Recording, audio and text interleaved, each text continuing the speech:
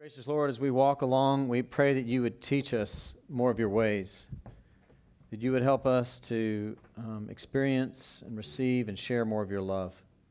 We pray all this in Jesus' name. Amen. Please be seated. Well, welcome. Glad you're here, Easter Sunday. We gather this morning to celebrate the single biggest event in all of history as Christians view it. Looking at celebrating the resurrection, that Jesus is alive, that he's risen, and to begin to unfold and think about what some of the implications of that are.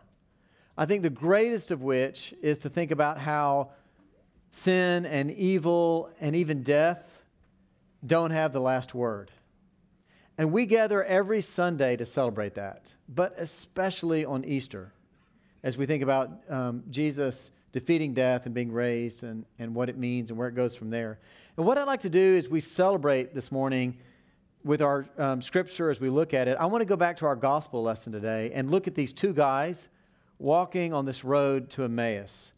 And I want to look at it along with our own journeys and try to give us a reflection that will help us celebrate Easter even more. And we're doing this as part of a sermon series that we're starting today, where over the next number of weeks, we're going to be looking at what God did in the ancient church in the book of Acts, and starting today with Luke, it's the same author, and then looking at what he does today and how he's doing things here and how we'll do things in our lives. That's what we're going to be looking at in the next coming weeks, and we hope you make plans to join us for that. But all of us in this room, even if you were dragged here today by somebody because it's Easter, all of us are on a spiritual journey. It doesn't matter how you describe that. We're all on some kind of journey.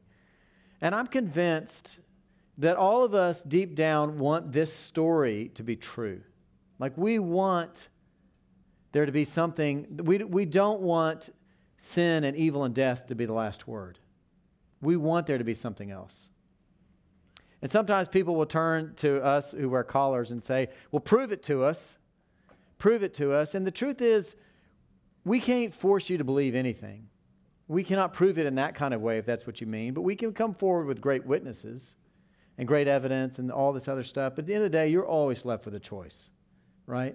But we have great witnesses, and that's what matters, right? You know, 2 weeks ago, I was in a car wreck, and I had to call the insurance company, and one of the first things they asked me is, are there any witnesses? Because that's what matters to us, right? And when we look at all this stuff, they're kind of two categories of witnesses, I'm going to say, to the Easter resurrection, the Easter miracle. The first of which are those back then. And you've got 6 different accounts in the Gospels. You got Paul later on, he'll say there are 500 or more people who've seen the risen Lord. Let me connect you with one of those. That's what Paul's talking about. So you got all the testimony of these ancient documents. And then you've got the countless number of people through the ages who will say, I've had an experience of the risen Lord. So you kind of get 2 different categories of witnesses. But it doesn't matter what I say or where we go or what the evidence is. At the end of the day, you're always going to be left with a choice on that. And what I'd like to do today is just kind of walk along this journey for a minute with a change taking place in 2 of the original followers. These 2 guys that we read about in our gospel lesson today.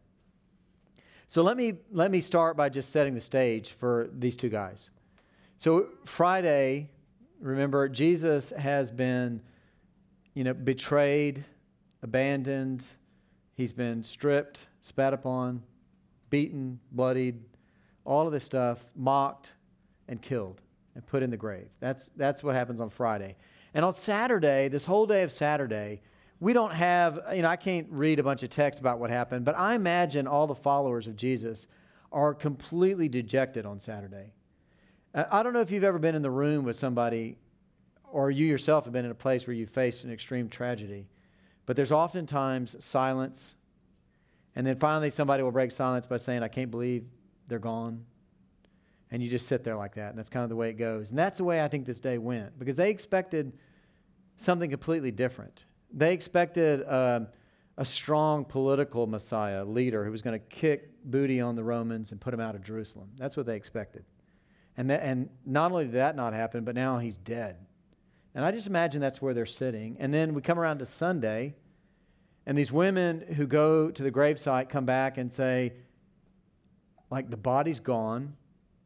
we've encountered these angels who tell us that he's alive, and that's what they're all going on. That's the place that they're at. And these two guys, Cleopas is named, the other one is the unnamed disciple. They're probably they're not one of the 12, but they're probably one of the 70 that Jesus sent out.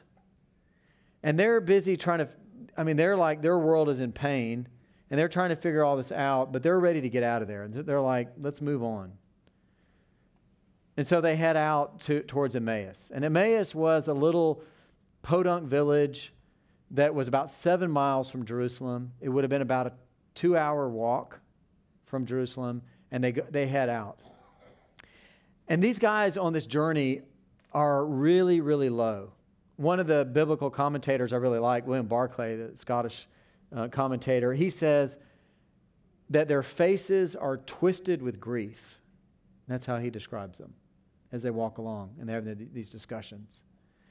And I think for all of us, everybody in this room will walk that road someday with their faces twisted with grief. We can have a sudden illness where we leave the doctor's office with our faces twisted with grief, or one of our loved ones. I had recently an aunt of mine who went from being diagnosed to passing on in 7 weeks earlier this year. Did the funeral last weekend. And I just think about that. And all the people who are celebrating her life and all this and all her love and all this, but a lot of twisted faces with grief. Or those of us who've been pushed out of a job or unemployed or struggling with something at work. Or all the broken relationships in one form or another that we face and that we struggle with. All that stuff goes on. Sooner or later, we all walk this same road with a face twisted with grief. But notice what happens next, because these guys are walking along, they're having this discussion. How in the world did this happen? What do we make of this? And then we get to this point where Jesus comes along them. This is what verse 15 says. While they were talking and discussing, Jesus himself came near, and he went with them, but their eyes were kept from recognizing him. And you get this moment where, Jesus is walking along them. He's the stranger. They don't recognize him. And they're really sad. And Jesus is like, why are y'all so sad?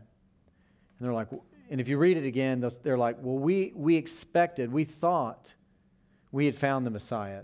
We thought we'd found this political, military strength that was going to rise up suddenly and was going to, like I say, push the Romans out and do all this. And not only did he not do that, but now he's dead. And they're like, and notice what Jesus does, because Jesus doesn't like immediately fix it. Like we pray for that. Like we all get down on our knees and pray, take this grief, take it from me, fix it now. And you think about Jesus could have walked up and said, yeah, well, the cosmetic department had to redo me because of Friday when I got beat up. And y'all may not recognize me, but I'm Jesus, and let me tell you why this happened and whatever else. That's not what he does. But he does start to give them perspective. And he does start to give them hope. And you get in the passage we read that it says that he starts to explain to them the scriptures and why this had to happen, starting with Moses and going forward. And I don't want to overrate things, but this has to be the best Bible study ever, right? I only wish we had a silent auction where I could put on there 2-hour Bible study with Jesus, right? That's what these guys got. And he's opening up to them and explaining to them so that they can understand it wasn't the way you thought it was. Go back and look at these passages and understand that he's going to be beaten and all this for our transgressions. And all this stuff is in there. And he opens all this stuff up. We don't know exactly all the passages of what he said, but he's building hope in them and a perspective in them to see it. And I think this same kind of thing happens with us. We get in this road to Emmaus with our twisted faces of grief. And oftentimes, Jesus comes along us as a stranger, one of these God moments of somebody who gives us a word of encouragement when we need it, who somehow helps us to see there's life after whatever's happening, who somehow helps us to see that God may be working through it and builds hope and perspective in us. I think the same thing happens. God uses the stranger that way. And I think the next thing that happens is important in this passage, the way it unfolds, because they're walking along and they finally get to the end of the road and they're they're at Emmaus, and Jesus is kind of like, okay, yeah, nice talking to you guys. I'm heading on. And they're like, okay, hold on. Wait a minute. It's late in the day. You do not want to be on a first century Palestinian road walking alone at night. It's late in the day. You're hungry. Why don't you come stay with us? That's the invitation that they make. And I wonder, we don't know why Jesus sort of pretended that he was going on, but I sort of wonder if it wasn't a test of some kind, because, you know, Jesus in his ministry was so big on service. I mean, the night before he dies, he's not only telling them, I came to serve you, but he's like, okay, for those of you who are a little bit slow, let me get down on my knees and wash your feet and do this lowly servant thing so you can get, I came to serve, and if you're going to love me and follow me, you're going to serve. And so he washes their feet and does this. And during his ministry, he says, look, the two greatest laws, love God with everything, love your neighbor as yourself. And the only time Jesus ever talks about judgment, he doesn't talk about a whole bunch of spiritual formulas. He talks about what you've done to the least of these. Did you clothe the naked? Did you see me in prison? And you may remember the line where he says, did you welcome the stranger? And that's what these two guys, Cleopas and this unnamed guy, they do on this day. They welcome the stranger and say, come dine with us. And I wonder at this moment, just for a minute, what would it have been if they had not invited him? I wonder, because later on they're going to say their hearts burned when he was doing this Bible study. I wonder if the next day they would have got up and said, you know, our hearts were burning. You think there's any chance that was Jesus? And we just let him go off in the dark on that road? Happily, that's not what they did. So they invite him in, and they invite him in for dinner. And I don't know how all this goes, but he's the stranger, the guest, and they ask him if he's going to do the blessing or whatever, or maybe he volunteers. I don't know how it goes. But what we know is the next thing that happens is that Jesus does this. This is verse 30 and 31. When he was at table with them, he took bread, he blessed and broke it and gave it to them. Then their eyes were opened, and they recognized him. What does that sound like? He took the bread, he blessed it, he broke it, and he gave it. Like maybe something that happens back here? It's a moment really of worship. There are three of them in that room. Jesus does this, and it's that moment that their eyes are opened, and they see him for who he is.